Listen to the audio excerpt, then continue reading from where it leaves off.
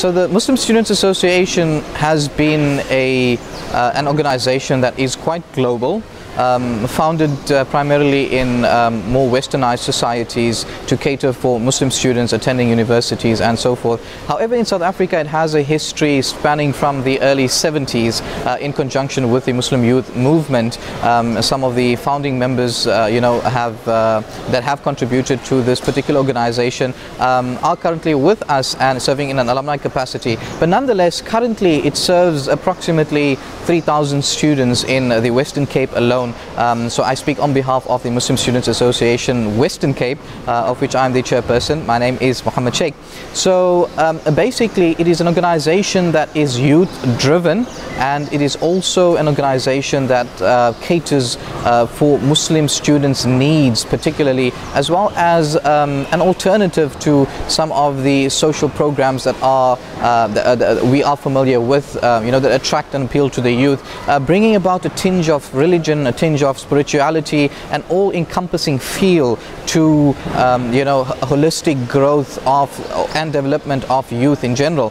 So Western Cape, alhamdulillah, we've got approximately 8 establishments that fall under this banner of Muslim Student Association of the Cape, and basically each university, each higher level of education, tertiary education, has its own sub-chapter or subcommittee, so to say, and all of them fall within the ambit of the MSA Cape. So basically some of the things perhaps that we try and accommodate for on campus, things such as student services, trying to source bursaries for student holders, trying to create halal food, halal catering, accommodation. So that is one focus. In addition to that, we have communal events to which many of the students as well as the greater public are part of. Some of them are natured towards social events, others are natured towards community-based events, all in the holistic development and in the growth of youth. So earlier on this year, we started off with a leadership workshop. Basically, it was titled The A to Z of Running a Muslim Organization. So we know that in the time of the Prophet, there were principles that existed and were termed in a particular way, a particular fashion of organization. However, in modern day society, we've tried to adapt all these principles into a setting that is conducive to the more applicable, the more appropriate structures that we are familiar with on a day-to-day basis. And we had a 2 days intensive leadership workshop that was dedicated to teach youngsters all the know-hows of social communication, of professional communication, of marketing strategies, of events management, all of these encompassed in this particular program. And then later on in the year, around April, May, the beginning of May, we had what is known as the annual MSA Orphans Fund Day.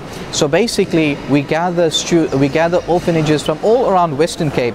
We take them out on a fun-filled day, giving the caretakers a breather from their day-to-day activities in order to ensure that we create a form of bonding between our students as well as the orphans themselves, as was the great practice of the Prophet Muhammad, peace be upon him. So basically this particular event aimed at making us youth appreciate the innumerable favors that we have upon us, the luxuries that we have on a day-to-day basis, and also creating that room in our hearts for those that are less fortunate, in particularly those children that were deprived of parents from a very young age. So this event concluded earlier on this year, and currently as we are speaking today, we have the Ramadan program, which is known as Haqibatul Ramadan, or parcels, food parcels for the community members that cannot afford, that cannot fast, that cannot enjoy the same privilege of this great act of worship because of the inability to have or to break fast or to begin fast with in the first place. So we try to make it possible for such homes to enjoy Ramadan with us in the spirit of giving, in the spirit of charity, in the spirit of community orientation, to try and give them a meal or two per day in order to ensure that they also enjoy the wonderful month of Ramadan. So as we can see today, we have parcels, we have an assembly of different items, non-perishable items that are collected into a big hamper.